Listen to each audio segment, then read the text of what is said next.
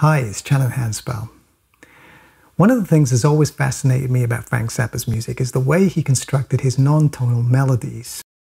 I've already examined features of this in two of my videos, intervallic sequencing in the music of Frank Zappa and my analysis of Pedro's Dowry.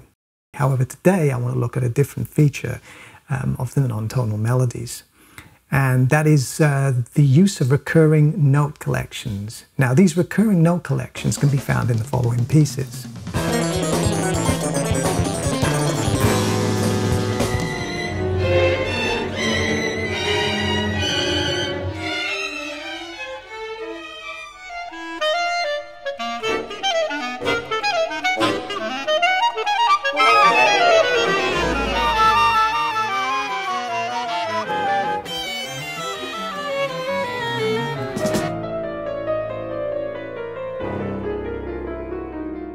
Now, these note collections are basically a group of notes that appear across a number of pieces. For example, if you have a note collection in one piece and you find them in several other pieces, you can make comparisons and correlations.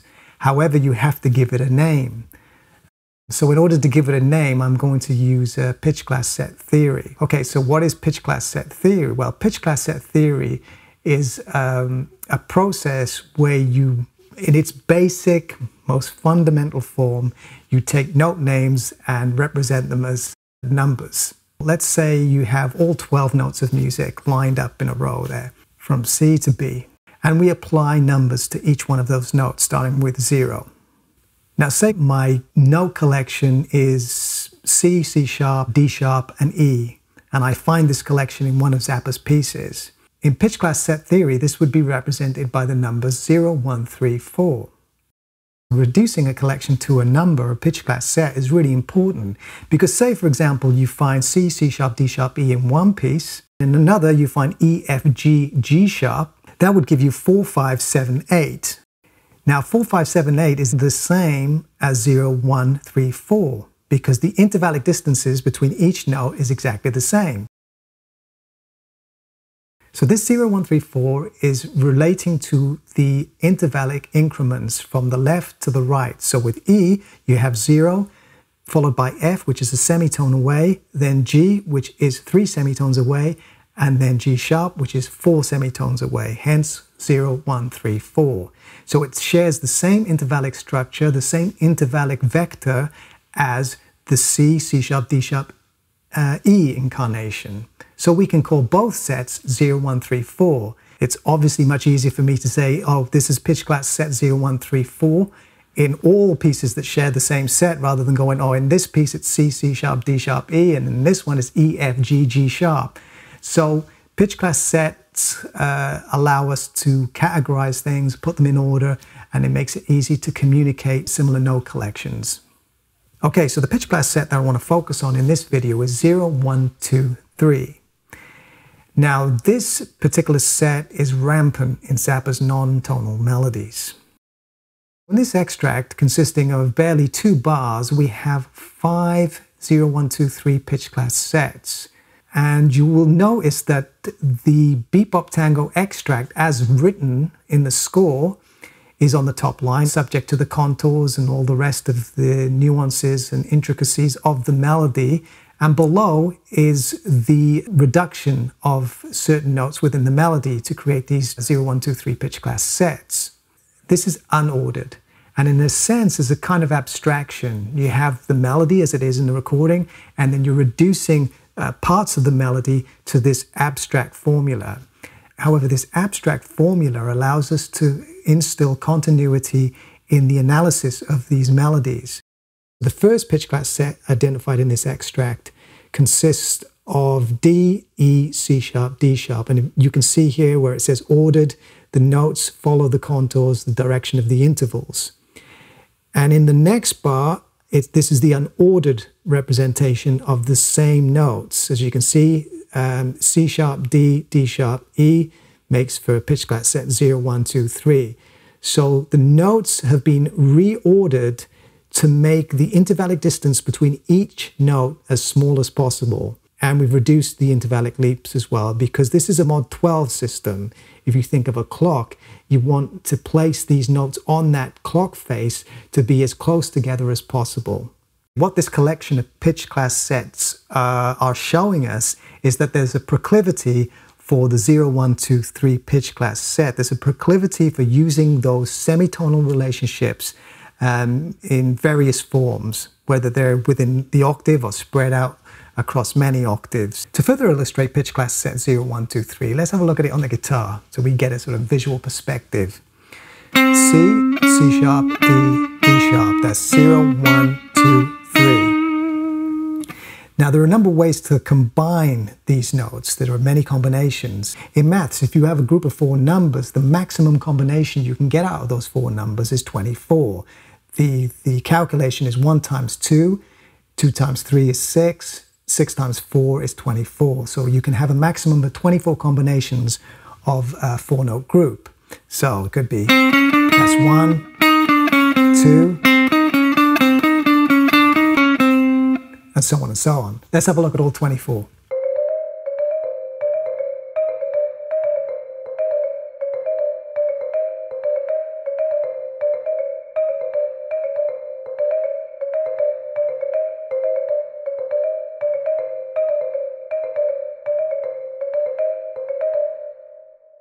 So as you can see, there's many possibilities, many ways you can combine this 4-note set. However, in Zappa's music, he takes it a step further by using octave displacement. And that gives you even more variation. Of course, the octave displacements can be still reduced to the pitch class set 0, 1, 2, 3, but it creates contour, it creates intrigue, and this kind of disjunctive type of sound, which is characteristic of Zappa's music.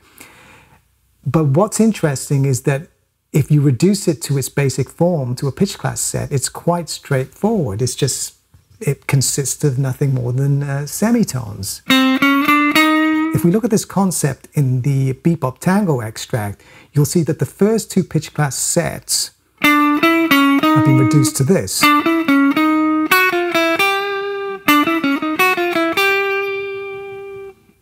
But in the music, you have,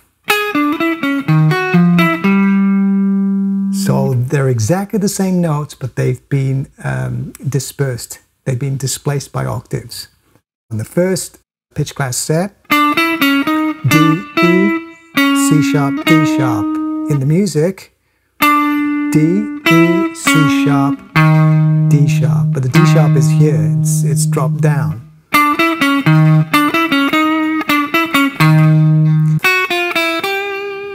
But in the music, it's F sharp, F, E, G, F sharp, F, E, G. So those notes are really displaced, and of course make it sound much more interesting.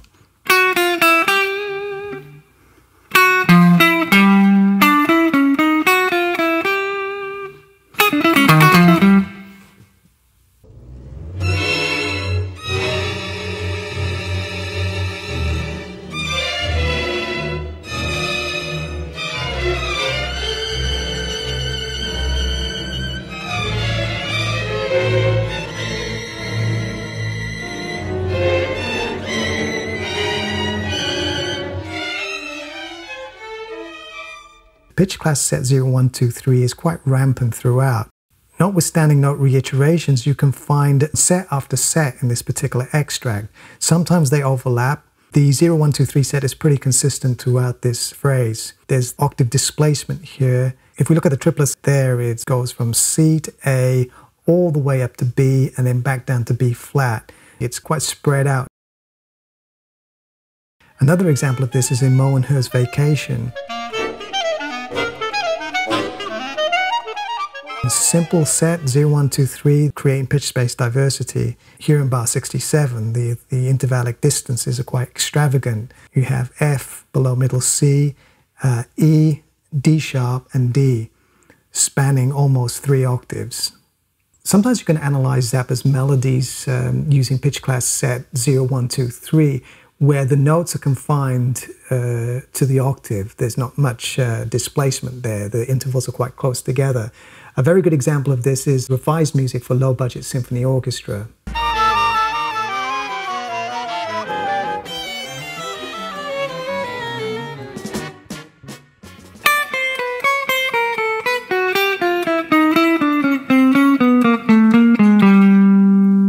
The last four follow the same combination.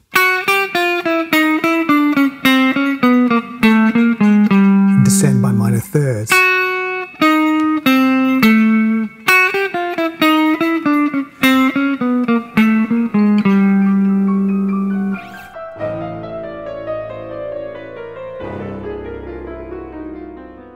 I'm going to attempt to sight read this phrase.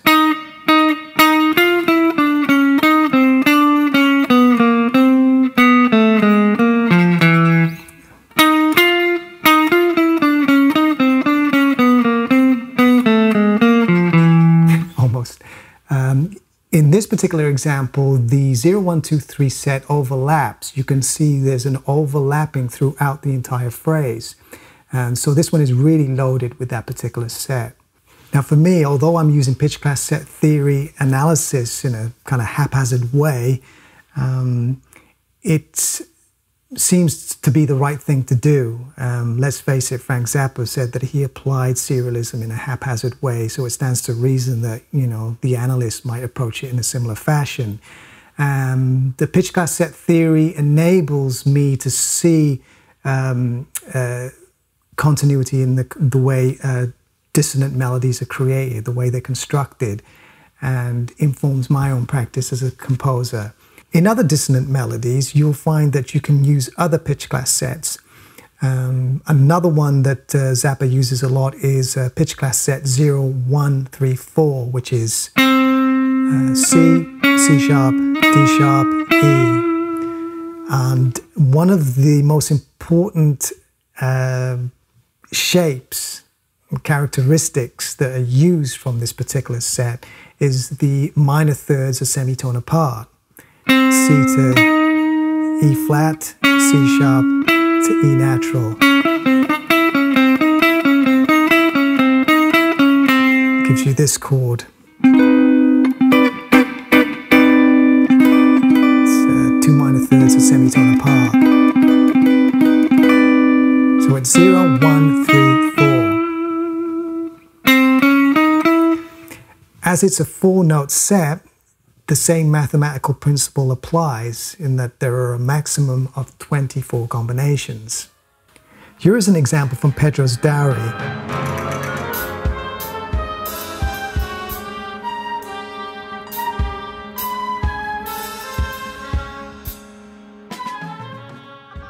We can see that the first 4 notes of the sextuplet, C, E flat, E, C sharp, can be reduced to pitch class set 0, 1, 3, 4, as can the 4th note of a quaver note septuplet in the next bar onwards, the E flat, E natural, G, F sharp, and then the B, G sharp, A, C is another 0, 1, 3, 4.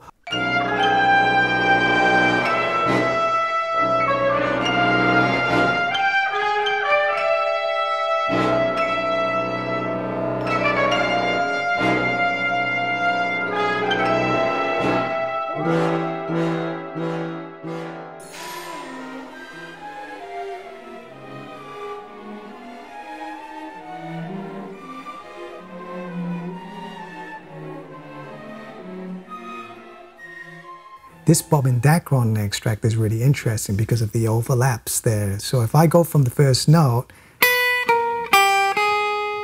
and then starting from the 3rd note, which is the overlapping point that then begins another 0, 1, 3, 4.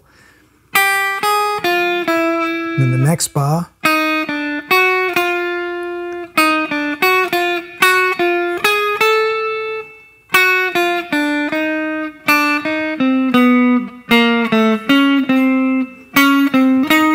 So they're all entwined, meeting each other midway. The actual set is interrupted by another 0, 1, 3, 4 set. And when you put them together, you just see this link of 0, 1, 3, 4 sets across the bars.